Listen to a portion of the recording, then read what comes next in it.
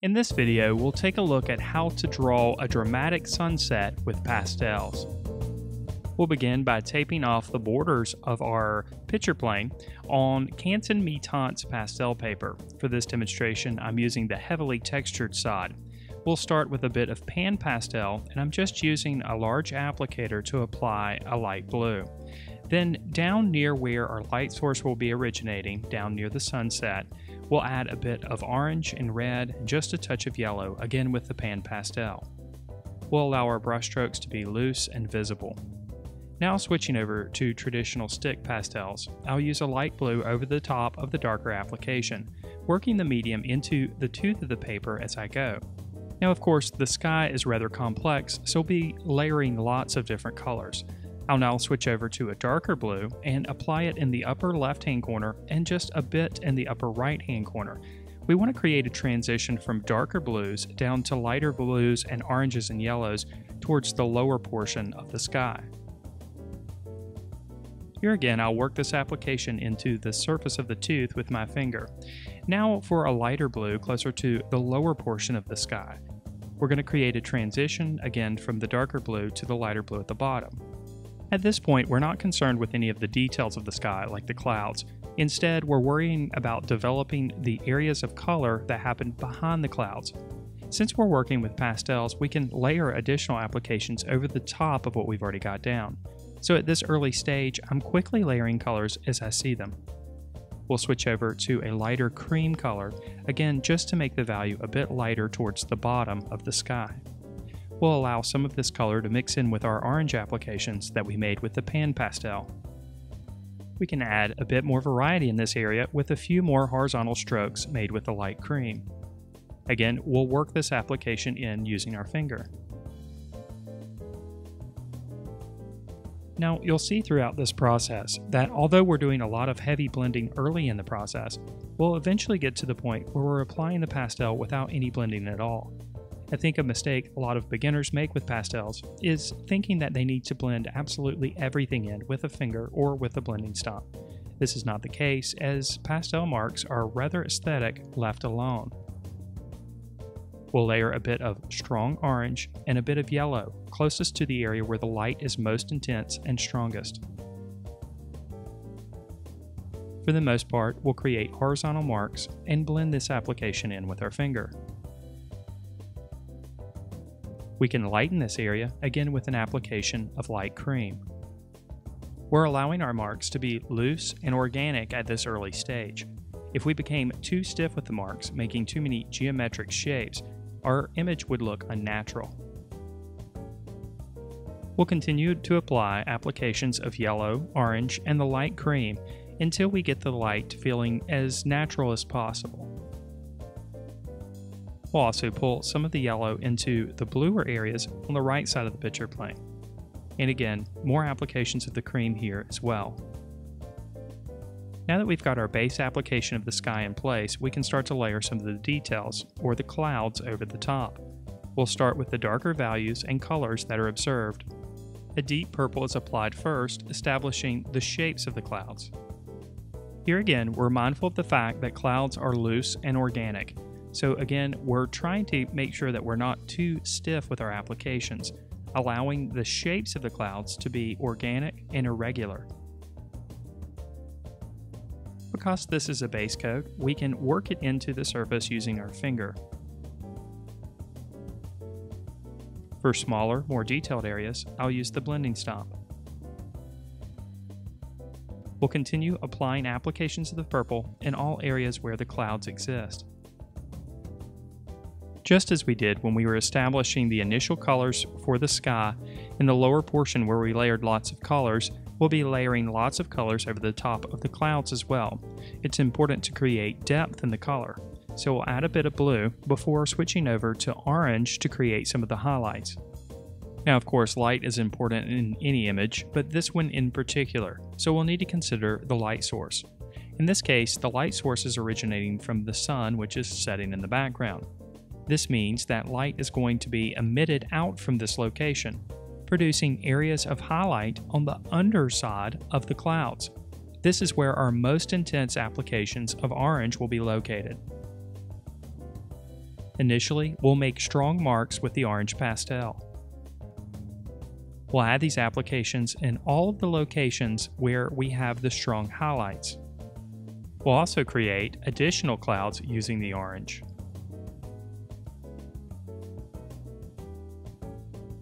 To create a little bit of a transition between the orange and the purple, we'll use a very light purple nestled right next to the orange applications.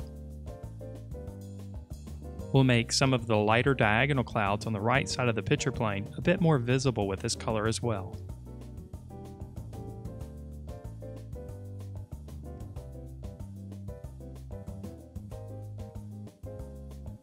Now, of course, strong highlight applications are important, but to make the highlighted areas feel even stronger, we'll deepen some of the shadows on the clouds.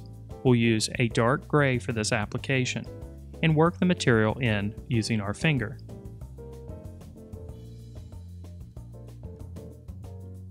For more detailed areas, again, we'll use the blending stomp to pull the color into the surface.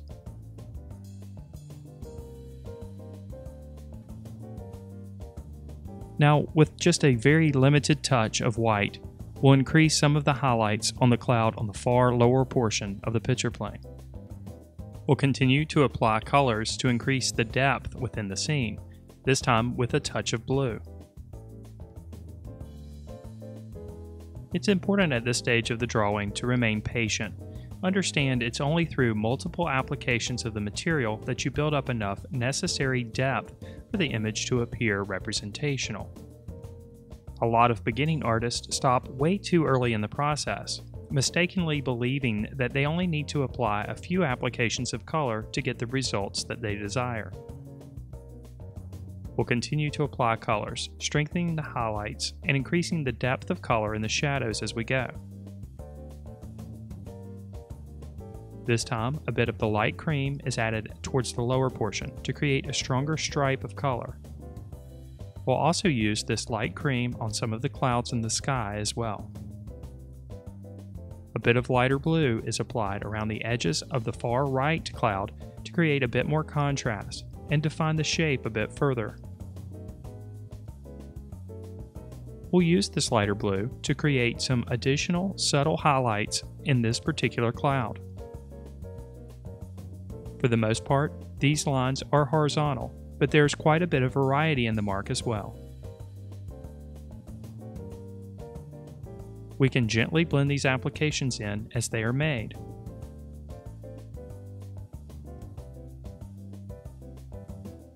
We can define the shapes of the clouds even further with a more precise touch using the blending stomp. And then a bit of light orange is added to create a few smaller clouds that exist in between the larger shapes.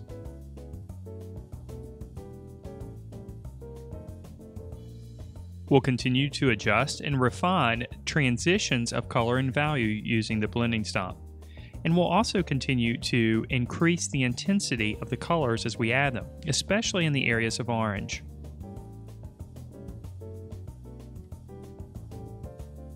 Then it's back to the cloud on the lower right. We'll go back with the light blue and continue to increase some of the contrast between the highlighted areas and the darker areas within this cloud. We'll create a few horizontal marks at the bottom of the cloud and gently work it in with our finger. In most circumstances, clouds that are found on the lower portion of the sky will be further away than clouds found higher up on the picture plane. For this reason, the contrast is not quite as strong in this area.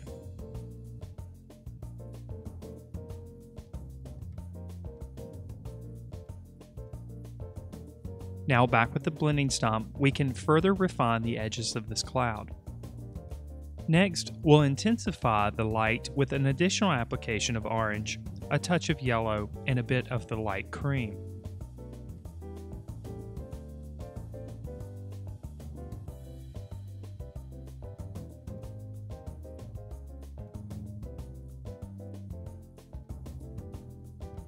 Using the light cream color, we'll create a few indications of some breaks in the clouds.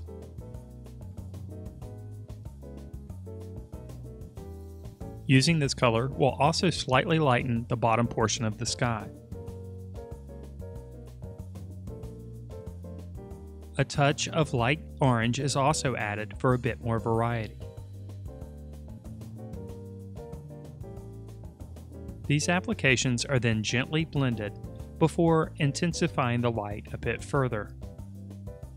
These final applications of orange, yellow, and a touch of light cream are just slightly blended before moving on to the middle ground and foreground.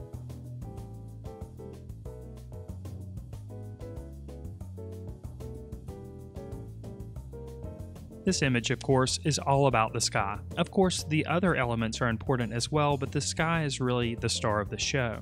We can create more emphasis on the sky by lowering the horizon line. Therefore, we're going to limit the amount of foreground and middle ground that we have in the image and allow the sky to take up much of the picture plane.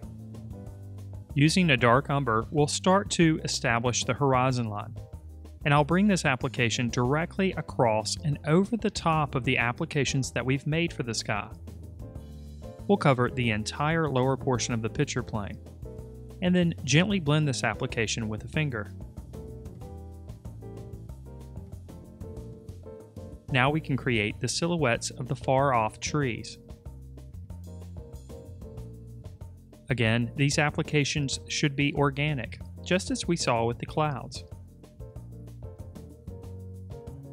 We'll add a few indications of some distant trees on the left side as well. With dark and light yellow greens, we can start to establish some of the colors. Now, of course, these colors are going to be very subdued because they are off in the distance. And remember, we don't want to take focus away from the sky. We'll concentrate on putting the lighter greens closest to the light source. So this means on each tree that we define in the distance, the lighter greens are going to be applied predominantly to the left side of the tree on the right side of the picture plane, and to the right side of the trees that we see on the left side of the picture plane. We can lighten some of the values with an application of the white pastel pencil and define a few indications of some distant tree trunks. We'll continue back and forth with the dark green and the lighter yellow green.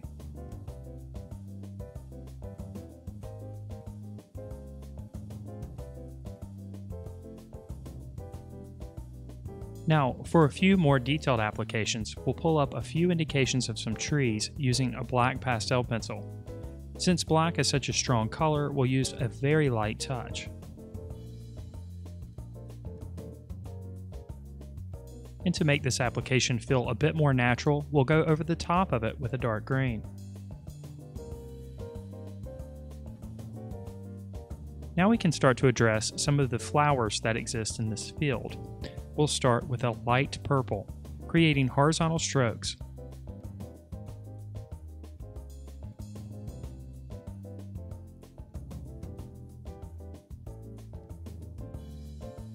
We'll next switch over to a darker purple.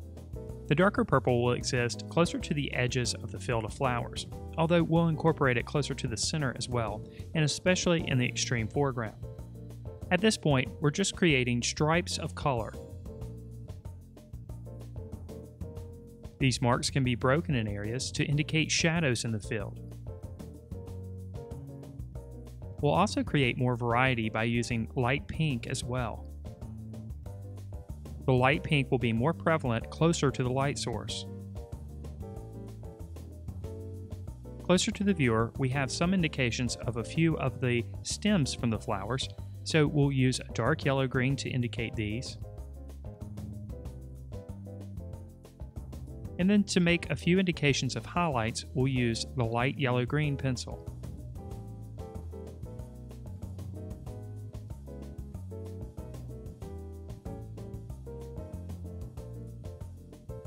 We'll incorporate the light yellow-green in a couple of areas in the field as well to create a bit more harmony and unity.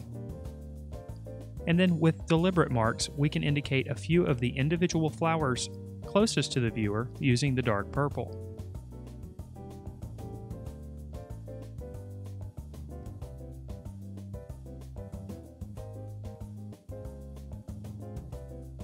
A pink pastel pencil is used to increase the variety of color even further. We'll use it in a couple of spots to encourage harmony and unity. Then it's back to the light purple.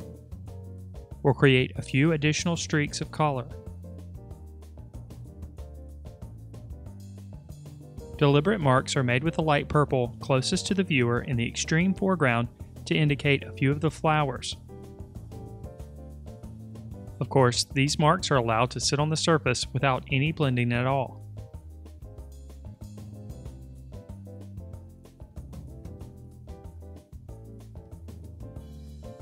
A bit more light pink is added. This color is also used to indicate a few of the flowers closest to the viewer. Additional applications of our darker purple intensify the color a bit further. And then lastly, a bit of white pastel pencil is added closest to the light source. Now it's time to add our single tree, which of course is an important element within the scene. Its placement, of course, is very important as well. Because of its importance, you may be tempted to place the tree in the center of the picture plane, but it's often better to place it in 1/3 of the picture plane. This refers to the rule of thirds, which is very similar to the gold proportion. By placing it in one of the thirds of the picture plane, we create a more aesthetic and interesting composition. We'll use the black pastel pencil to gently pull up the strokes to indicate each one of the branches and of course the trunk of the tree. Again, since the black is so strong, a very light touch is used here with a sharpened pastel pencil.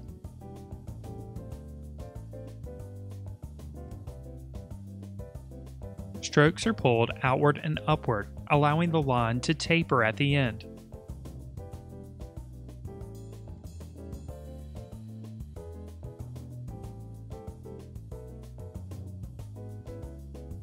By defining the branches, we have much of the structure of the tree in place. Now, making small circular strokes, we can define the leaves on the trees. We'll stick with the black pastel pencil, again making very light marks. We'll allow for some breaks in the leaves, allowing the sky to show through.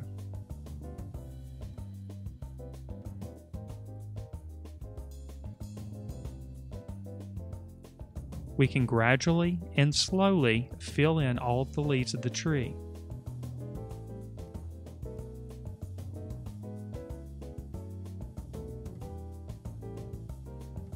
In some areas, we'll allow the applications made with the black pastel pencil to become a bit stronger and more intense. This will create more variety and some indications of shadow within the tree.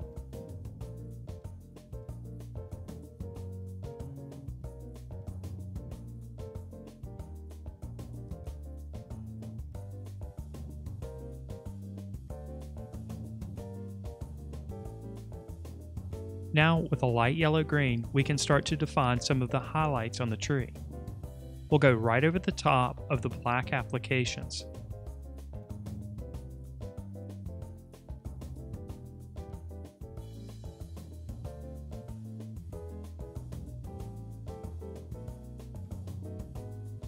We can intensify the shadows with an additional application of the black pastel pencil.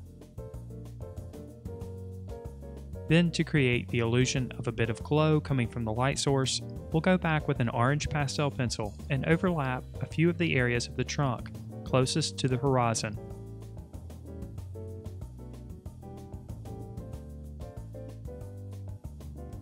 At this point, our image is almost complete.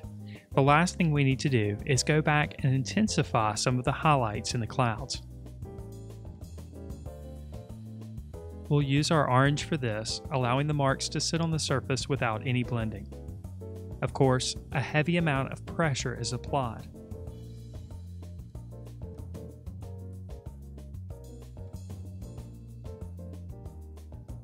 We'll also use the light cream just to make a small adjustment to the small clouds on the left side of the picture plane.